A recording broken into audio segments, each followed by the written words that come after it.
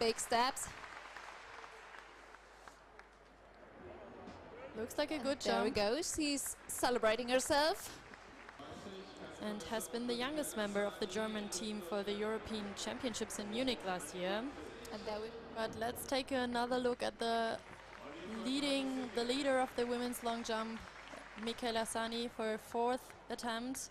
This looked like a powerful jump. She seems to be happy about it. She has been, by the way, the youngest member of the German team for the European Championships in Munich 2022, and she's so damn happy with this. That's a 6:17, a massive PB. We're just waiting for the official result. It's 5:84, so no improvement for her. For the women in the lead, Mikaelle Assani, she's getting really close to the standards for the European Indoor Championships.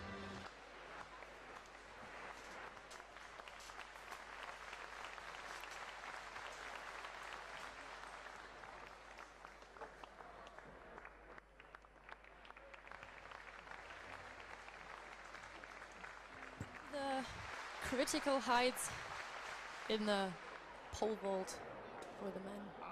The 6th attempt of our leading woman, Mikaelle Assani.